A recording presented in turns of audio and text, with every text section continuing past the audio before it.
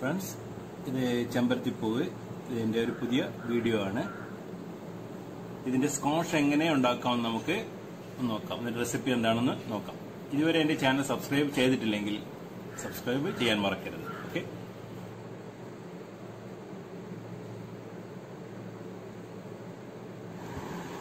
നാല് ചെറുനാരങ്ങ ഇതിലേക്ക് ആവശ്യമായിട്ടുണ്ട്.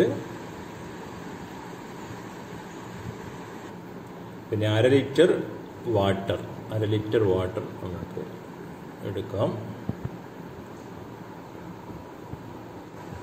പഞ്ചസാര 1/2 കിലോഗ്രാം. അത് ആവശ്യത്തിനനുസരിച്ച് ഓരോരുത്തർക്ക് ആവശ്യത്തിന് എത്ര വേണമെന്ന് വെച്ചാൽ അത് എടുക്കാം. ചെമ്പരത്തി 20 ചെമ്പരത്തിയാണ് ഇതിൽ ഉപയോഗിച്ചിട്ടുള്ളത്. ഏകദേശം 100 ഇതളുകൾ വരും.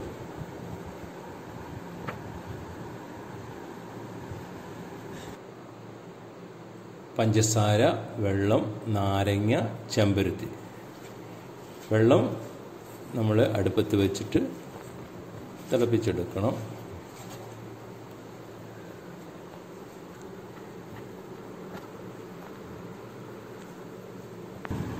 അതിനിടയിൽ നമുക്ക് ചെമ്പരത്തി ഇതളുകൾ വേർതിരിച്ച് വൃത്തിയാക്കി എടുക്കാം.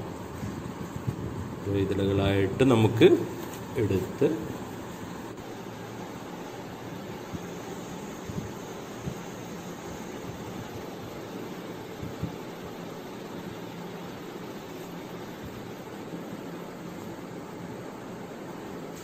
വെള്ളത്തിൽ ആ ഇതളുകളെ ഒന്ന് കഴുകിയെടുക്കാം. നമുക്ക്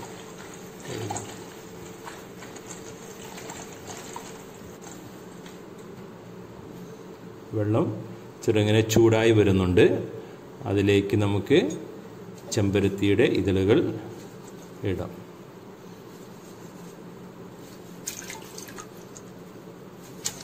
ഇതെന്തായാലും ഒരു അരമണിക്കൂർ തിളയ്ക്കേണ്ടത് ആവശ്യമാണ്.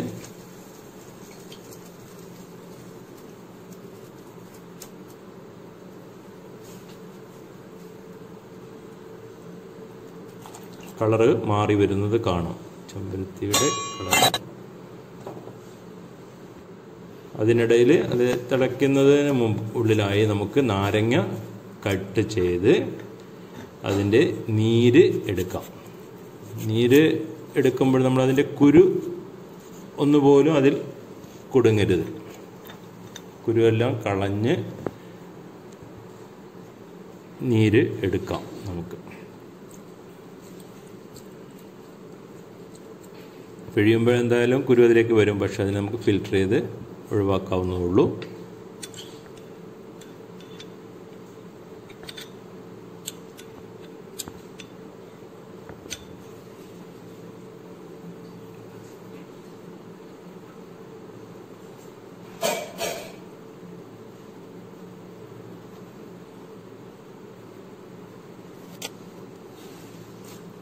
കുരുവൊന്നുമില്ലാത്ത നാരങ്ങ നീര് ആണിത്.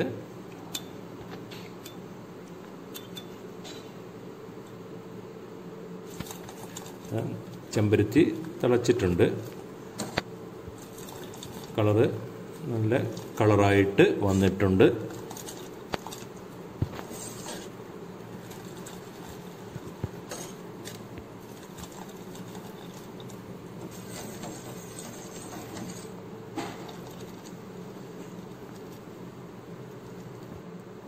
അതിലേക്ക് നമ്മൾ ചെറുനാരങ്ങ നീര് ഒഴിക്കുകയാണ്.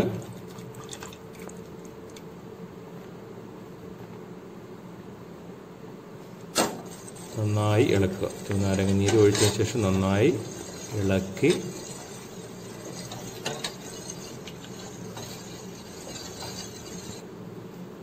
അതിലേക്ക് ഇനി പഞ്ചസാര 1/2 കിലോഗ്രാം പഞ്ചസാരയാണ്. പഞ്ചസാര ഓരോരുത്തരുടെ ആവശ്യാനുസരണം നമുക്ക് കുറവാണെങ്കിൽ വീണ്ടും നമുക്ക് ആഡ് ചെയ്യാം.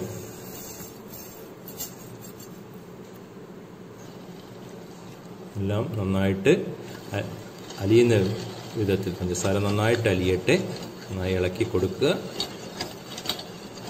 എന്നിട്ട് വീണ്ടും നമ്മളത് തിളയ്ക്കാനായിട്ട് അടുപ്പത്ത് തന്നെ വെക്കുക.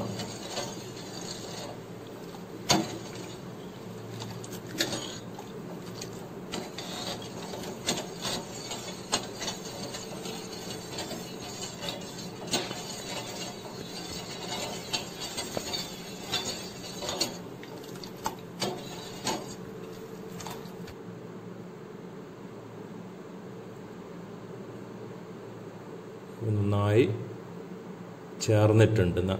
ചെമ്പരത്തിയുടെ കളറും പഞ്ചസാരയും എല്ലാം നല്ല തിളച്ച് വന്നു. ഇനി അത് സ്റ്റൗ ഓഫ് ചെയ്ത് നമ്മളിതിനെ തണുപ്പിക്കാൻ വേണ്ടി വെക്കുകയാണ്. നന്നായി തണുത്ത് വന്നാൽ നമുക്ക് സ്കോഷായി. ഇനി ഇതിൽ ചെമ്പരത്തി ഇതളുകൾ ചെറിയ രീതിയിൽ അതിൽ തന്നെ കാണും. അതിനെ ഒന്ന് ഫിൽറ്റർ ചെയ്ത് എടുക്കണം. ചെമ്പരത്തിയുടെ ഇതളുകൾ പൂർണ്ണമായി അലിയാത്തത് ഫിൽറ്റർ ചെയ്തതിൻ്റെ അതിന് വേസ്റ്റാണത്. പാത്രത്തിൽ നമ്മൾ ക്ലീൻ ആക്കി ഇത് ജ്യൂസ് സ്കോഷായി കിട്ടി. നമുക്ക് നമ്മൾ വെള്ളം ഒഴിച്ച് നമുക്ക് ആവശ്യത്തിന് പഞ്ചസാര കൂടുതൽ വേണമെങ്കിൽ കുറച്ചും കൂടെ പഞ്ചസാര ആഡ് ചെയ്ത് നമ്മൾ അല്ല ഇത് ചെമ്പരത്തിന്റെ സ്കോഷ് ഉണ്ടാക്കിയതാണ്. അപ്പൊ എങ്ങനെയാണ് അതിന്റെ ടേസ്റ്റ് എന്നുള്ളതൊന്ന് ചെറുനാരങ്ങ ഇതിലേക്ക് നമ്മൾ ഒഴിക്കും. ഇത് ചൂടായി വരുമ്പോൾ ചെറുനാരങ്ങ നീര് പിന്നെ പഞ്ചസാര ഇത്രയേ ഉള്ളൂ. വളരെ സിമ്പിളാ.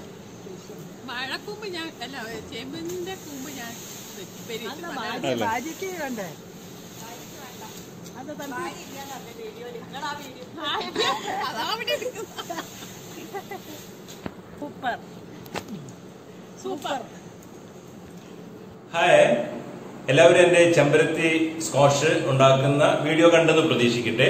ചെമ്പരത്തി അഥവാ ഹിബിസ്കസ് ഷൂ ഫ്ലവർ, അതിന് ഒരുപാട് ആരോഗ്യ ഗുണങ്ങളുള്ള ഒരു പൂവാണ്.